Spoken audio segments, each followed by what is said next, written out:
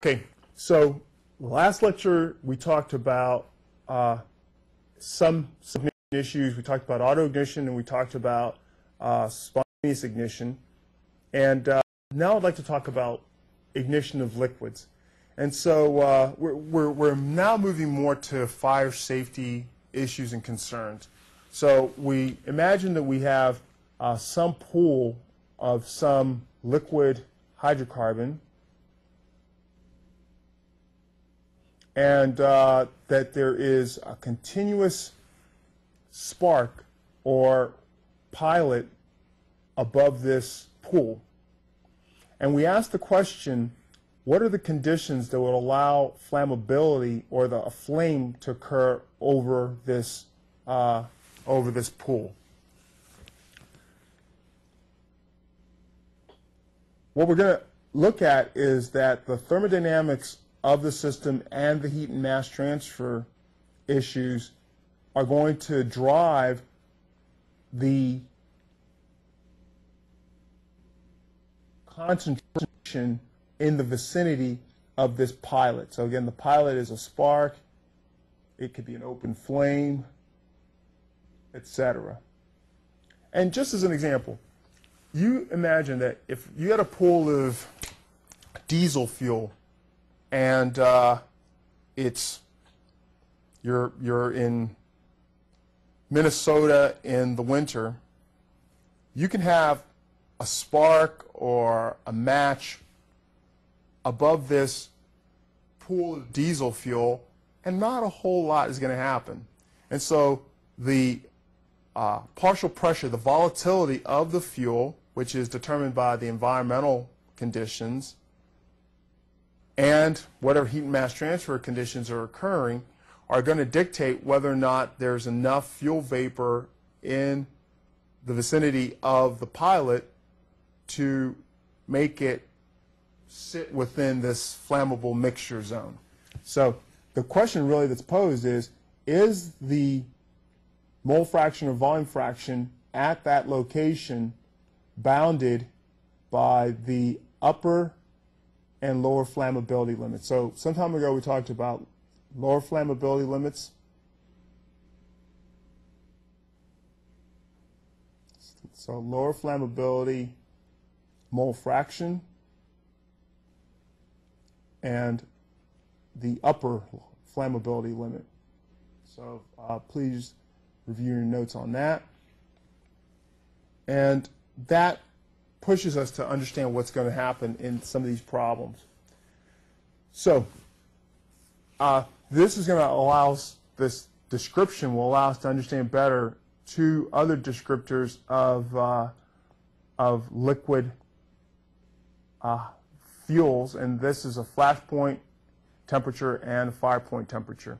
So the flash point temperature, as specified here, is a temperature of this pool at which, when you introduce this pilot, you get a flash flame that propagates across the pool. So you have this premix flame that just propagates across and then sort of collapses on itself. The fire point temperature is the temperature where you introduce that pilot and you get a self-sustaining flame above it. What's the difference? The difference is that at the higher temperature, you already have enough volatile flux that's coming off of the fuel bed that when you introduce the pilot and you introduce this premix flame above it, the heat transfer from that premix flame into the fuel bed supports the additional flux required to generate in enough time this diffusion flame above the pool. In the flashpoint case, you just have generated enough vapor to have mixed with the oxidant to allow it to be just flammable, and so just premixed enough that it's flammable and allows this flash fire above. So again, flash point temperature, no sustained burning. Fire point temperature, it is sustained and you get steady burning. And not surprisingly, fire point temperature is greater than the flash point temperature. We already said this. The ignition process requires that a premix flame is supported above a pool by the pilot, and the mole fraction near the pilot, so I'm trying to show spark here. So that looks like an X. So this is supposed to be a battery or electrode of some sort. The mole fraction near the pilot should be between the lower and upper flammable regions. So this problem, it's a coupled heat mass transfer problem with a thermodynamic analysis. And what the thermodynamic analysis does is it tells us what the partial pressure is for a particular value of the liquid temperature. So this analysis, this piece of it, is just understanding what the saturation properties of this system are.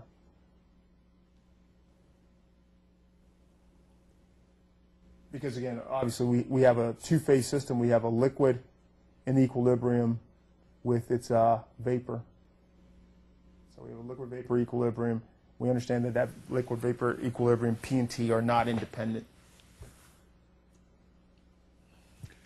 So as far as the evaporation analysis, when we talk about the vapor pressure or the partial pressure of that vapor relative to the total pressure, we understand that that is a mole fraction. Okay, so the mole fraction, the vapor pressure at the surface, is the saturation pressure.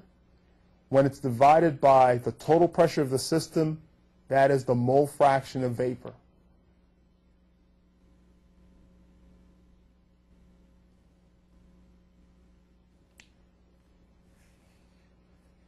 What I'm trying to show here is that if you were looking at the introduction of, so say we put a pan of methanol into a closed compartment, so somebody's well-sealed shed, and that shed just had air in it before, and there's going to be a temperature, so we imagine that we're at some temperature.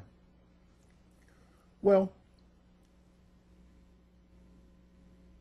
heat mass transfer processes occur such that we're going to have a mole fraction of that methanol or other vapor immediately, that's going to be the saturation value at the surface.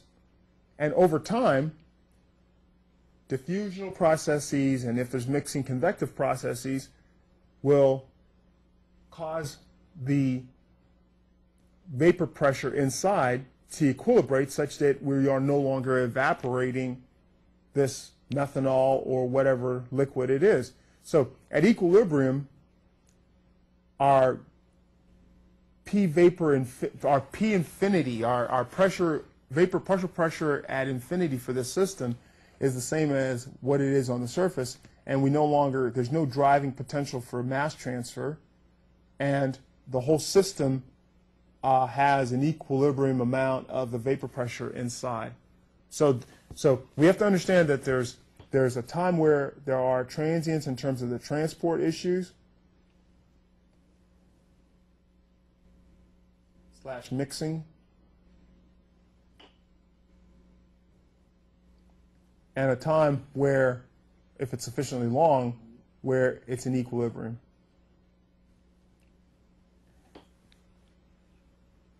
And so the question of where the pilot is important, obviously, in terms of the transport mixing time. So if the pilot is, in the corner of this room, it's going to take a long time before we're in a position to ignite it, even if the equilibrium value of X vapor is within the flammable regime. So from a fire testing perspective, there are two types of flash point measurements, and one is called an open cup test, and the other is a closed cup test.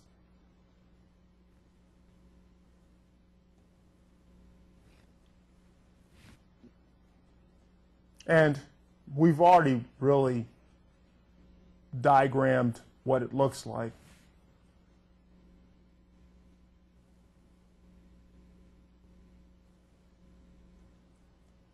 It's really just a pilot over the over a flammable mixture. So here are typical values of closed cup flash point temperatures.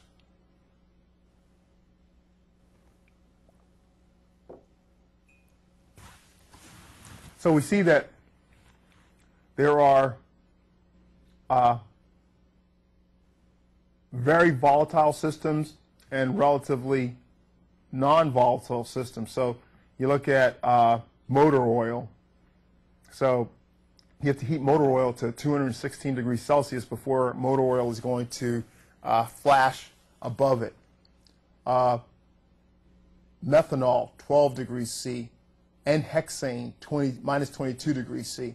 So wide range of values, and this obviously has an implication in terms of the hazards associated with transportation and storage of these types of these systems.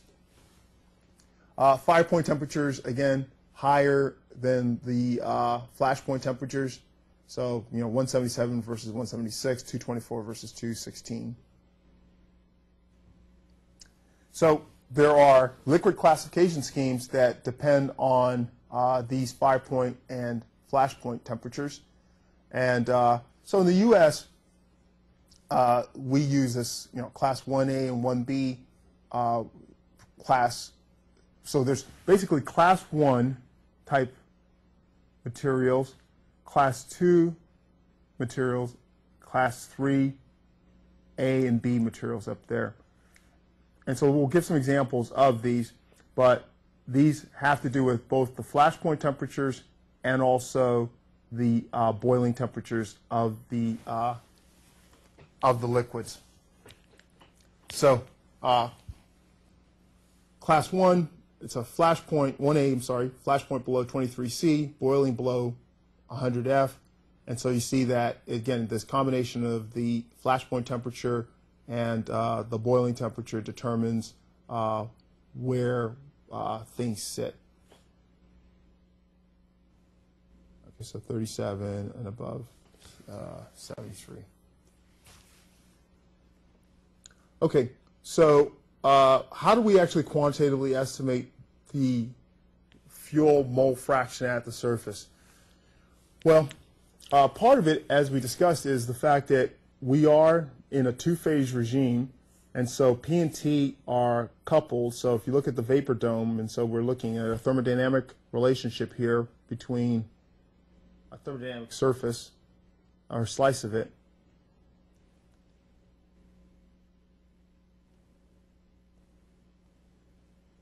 so we're looking at a PV diagram where we're looking at lines of constant temperature. So these are isotherms on this PV diagram. And again, obviously what it says is that in this two-phase region where, so remember that out here we have vapor / gas, and over here we have compressed liquid or subcooled liquid. So we have liquid out here, vapor over here, and here we're two-phase. And so in this two-phase region, P and T are fixed, and once we know P, we know T, etc. Okay, so I've mentioned that this problem is a coupled heat mass transfer problem, and so what exactly does that mean? All right, so let's think about a simpler problem. So let's forget about the flammable liquids, etc. But you set a saucer of water on your kitchen table, and you know from experience and otherwise that it's going to evaporate, possibly. So the issues that drive whether it evaporates or not are the concentration of water vapor in the ambient air, and really how you're controlling the temperature of that pool, if at all. So if we look at the interface of this pool, we understand that there's a heat flux that comes in from the exterior. So there's a T infinity and a T surface, and there's a heat transfer process that takes place between the two. And similarly, there's a mass transfer process that occurs. So inside so here we're looking at this is the free surface. And so this is liquid, and this is vapor. So we're assuming that there's a recession process also. So this thing is receding. So we have a conductive heat flux into the liquid. We have transport of liquid into the free surface and transport of vapor out. There are many different sort of levels of analysis that we can put on this, but we can generally say, so this is, I'm going to call this Q incident. We can say that this incident heat flux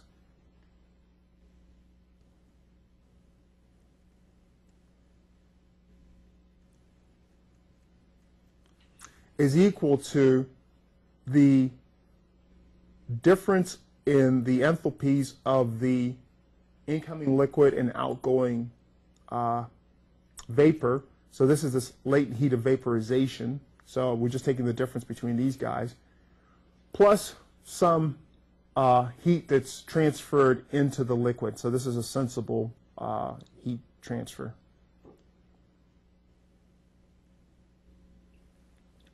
Now, we need a model for this, and a simple model for this Q incident is just H T infinity minus Ts.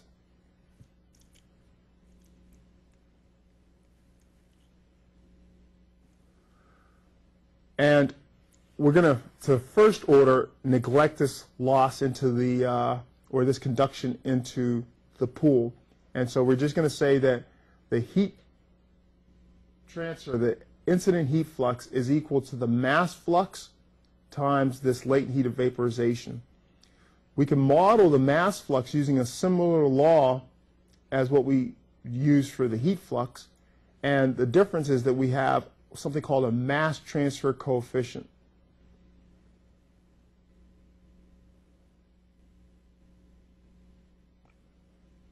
Which is actually, to first order, just the heat transfer coefficient divided by the specific heat capacity. So we have a relationship between the temperature difference and the mass fraction difference. So here's that relationship. And we have two unknowns there. So the assumption is that we know T infinity. So for example, if it's ambient conditions, you can say, okay, well, this is 20 degrees Celsius, for example. We might know the relative humidity. So say it's dry, we can say the mass fraction of water in the free stream is 0. And so, we know, if we use some correlation, so the Nusselt number, HL over K, is a way for us to identify what the heat transfer coefficient is. So we can use a correlation to find out what H is. And as we said, HM is just H over C sub P. HFG we look up in a thermodynamics book or in a fire book to find out what the latent heat of vaporization is. So we have the unknowns are YS and TS. Okay, so we have two unknowns, YS and TS, and what we use to close the system is this thermodynamic relation called the Clausius-Clapeyron equation. And so the Clausius-Clapeyron equation tells us the relationship between the pressure at any temperature to the temperature of interest. So remember we were saying that in that PV diagram,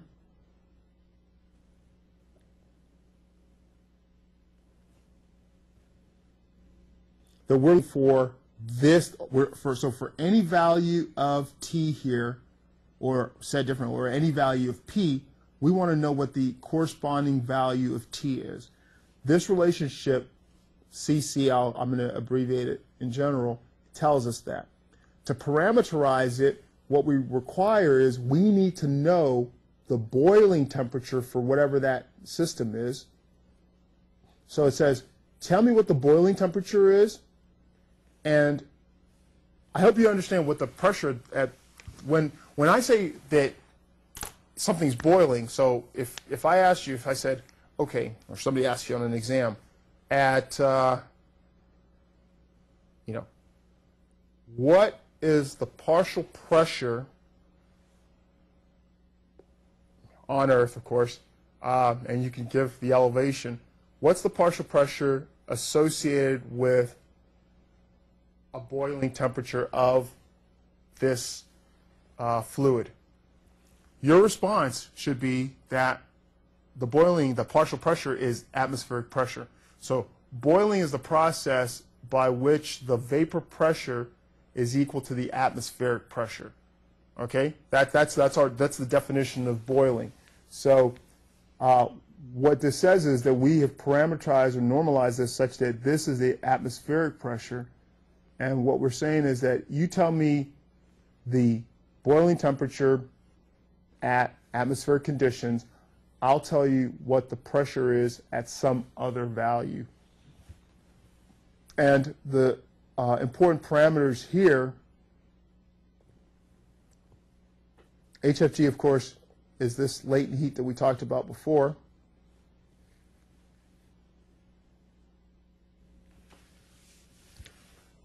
Mg is the molecular weight, and R is the universal gas constant.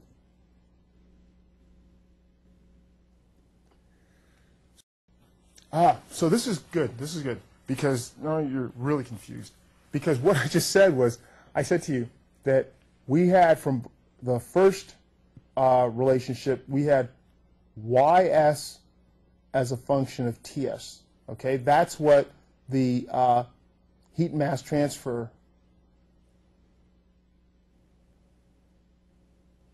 relationships give us. Now I'm telling you we have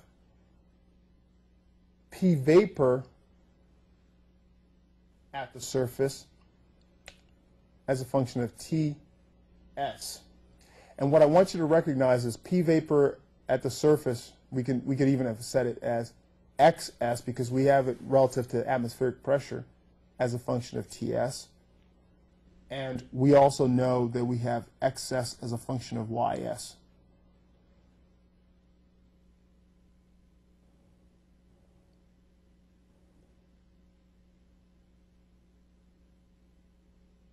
So these are really interchangeable in terms of this. We could have written this as Ys in terms of Ys, basically, okay? In this problem, this is from the Quinteri text again. The question is, it's problem 6.5. Calculate the vapor pressure of pure liquids, the following pure liquids at 0C. Use Clausius clap iron. So it's, just in case you can't read this, I'm going to rewrite this. N-octane, methanol, and the last one is acetone. So what we do as far as the solution is we identify what the boiling temperatures are. So 398 K, 337 K, 329 K. We find the latent heats, HFG, for each of these. P atmosphere is 101 kPa. The environmental temperature is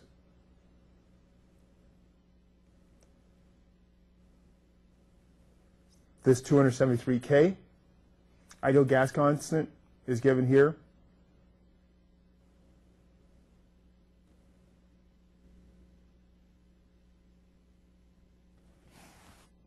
So it's 8.314 joule per mole Kelvin. And we find the molecular weights.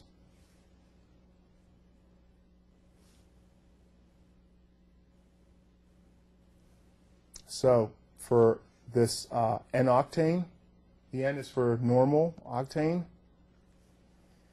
It's 12 times 8, so 12 times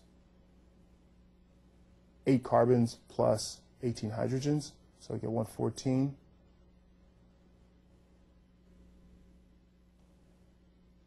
Etc.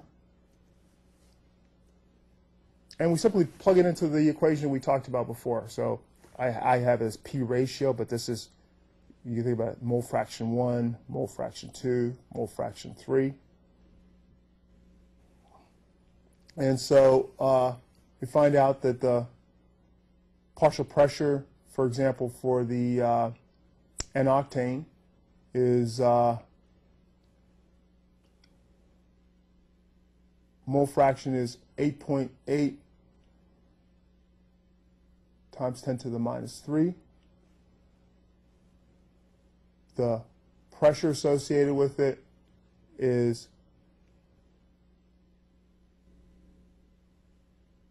times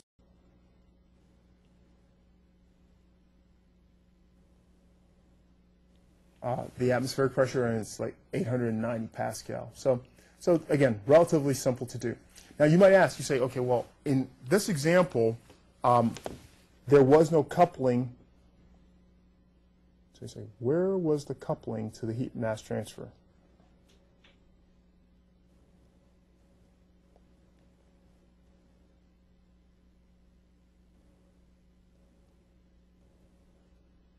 It wasn't.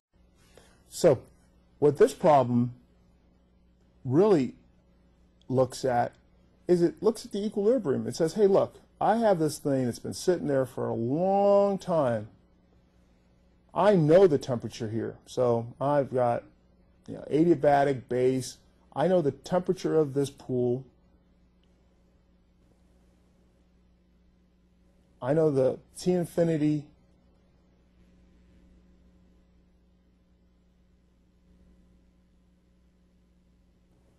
is equal to T pool. My rate of evaporation is equal to my rate of condensation. And so there is no mass transfer process. There is no heat transfer process. My vapor pressure here is equal to the same as my vapor pressure at the surface. And I just want to understand what that vapor pressure is. So in this case, for the cases that we talked about here,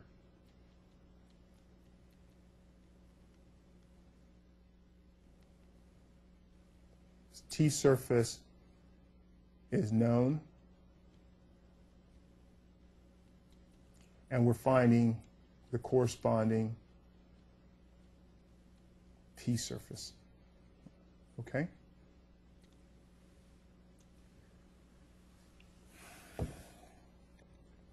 Okay, now, as you know, what we talked about earlier is that if we had mixtures of gases and we're talking about flammability limits, then we have to be able to raise the, so, this is really more, is this flammable? And we talked about this already. So we understand, again, that we have to be between XL and XU. We understand that for XL, this corresponds to a T adiabatic of about 1300 C. We understand that for mixtures of fuels, the same result has to apply.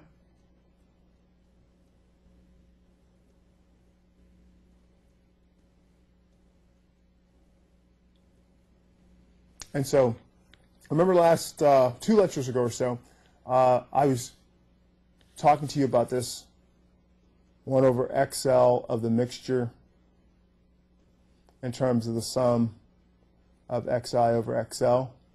Well, this is again just making that clear, because I think that I might have confused you a bit there.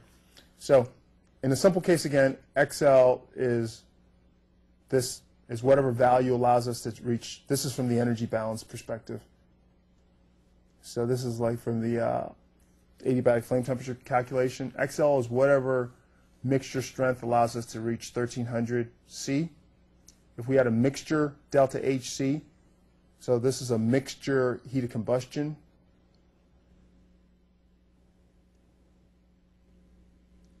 We would think about that in terms of the mole fractions of the fuel, of the individual fuel components,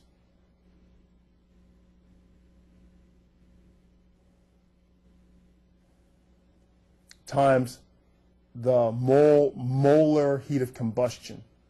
And so it was this XI that I stumbled on because I was putting initially the mole fraction in the mixture, but it's the mole fraction in the fuel. And it's more explicit here because then as we look at the mole fraction, as we look at the overall energy balance, XL mix times the molar mixture heat of combustion has to equal CP mix times 1300 minus 25, as we've done before, and we can see that 1 over X of L has to equal. So we use the definition of the mixture value here. So if you substitute in XI delta HCI here and identify the individual components with, and identify CP mix 1300 minus 25 with XL times delta HCI, then we end up with this relationship.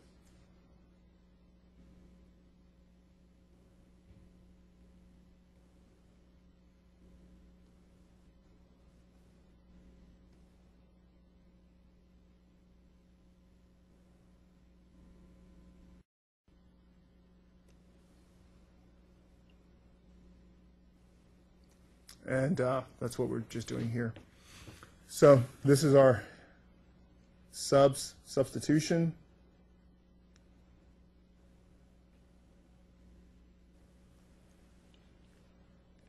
And this is the individual result.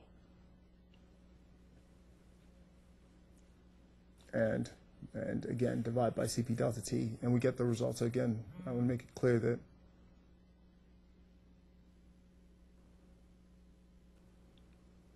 fraction in fuel. So we can couple this with the Class A copper iron type relationship. Okay, so calculate vapor pressures of liquids at 0 C. We did this. This is the isooctane case, or the N-octane. If we have the coupling, then we looked at the possibility that there is no conduction into the liquid. So the case where we can neglect conduction into the liquid, there are a couple of cases. One is that we have an adiabatic base and we have a relatively thin fluid medium so that we can get isothermal conditions within the medium.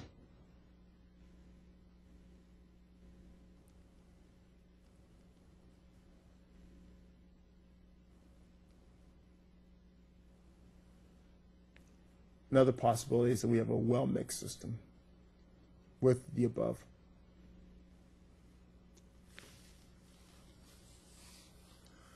Okay, if we, so this is what we just talked about. This is just a recap of what we had before. So I told you that HFG we look up in the tables, the heat transfer coefficient,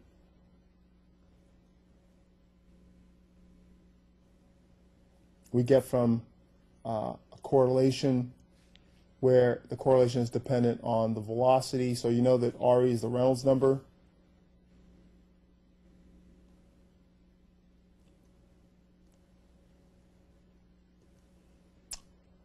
PR is the Prandtl number. So the Reynolds number is a flow quantity. The Prandtl number is a fluid property. So the flow characteristics matter. The fluid characteristics matter. In these parameters, Nu here is the kinematic viscosity. Alpha, you've taught, we've looked at before, is the thermal diffusivity. U is a characteristic velocity. L is a characteristic length scale. Typically, for laminar flows, M looks like 1/2. N looks like either 1/2 or 1/3.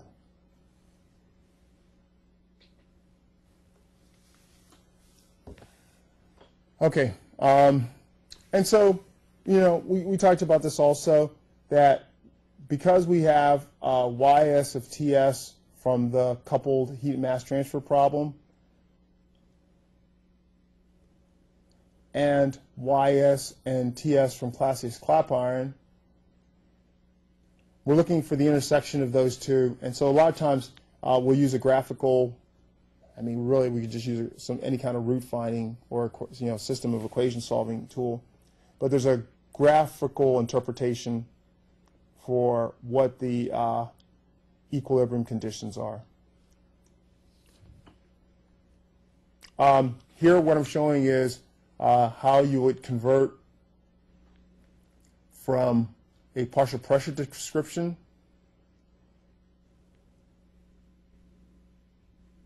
to mass fraction. So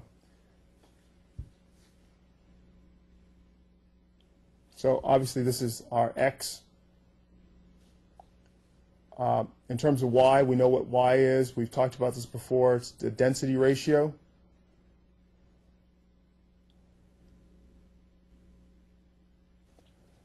And so again, it's a relatively simple modification to get it in terms of Classi's clap iron. So Classi's clap iron shows up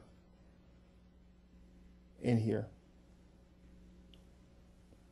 This is the graphical interpretation I was talking to you about.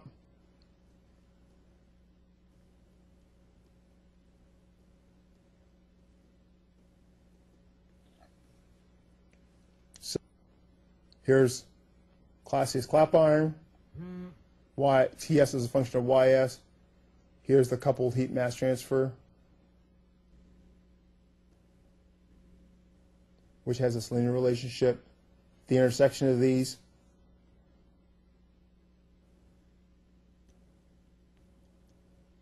is our surface temperature and surface mass fraction.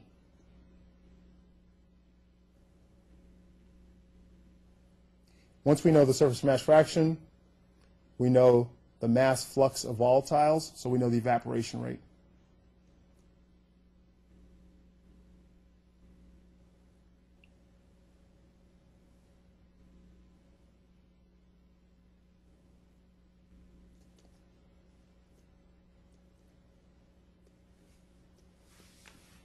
All right, quickly in terms of limiting conditions, we talked about the case where the conduction into the liquid is 0, could be thought about as adiabatic with well-mixed conditions.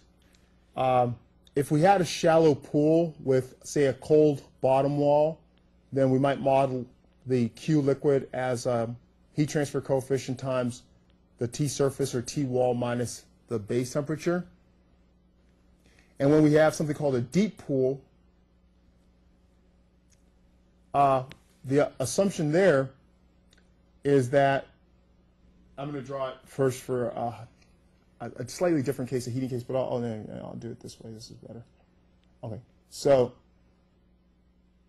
the assumption there is that there is a depth at which the temperature profile goes flat, and there is a convective diffusive balance that tells us what the rate what the flux is at the top. So let me see if I am going. No, so let me do that really quickly here. So as you know, we're really looking at convection diffusion equations. So interpretation-wise, the equation of interest inside this pool is this. The reason that there's a convective term is because we have gone to a frame of reference where the interface is fixed. So we're translating the fluid opposite to what the interface was doing. We can integrate this once, and so in that integration, m dot is constant, and we can integrate from, say, TS, surface, to some reference value deep inside of it. And similarly, we can integrate the heat flux term from the surface to somewhere deep inside of it.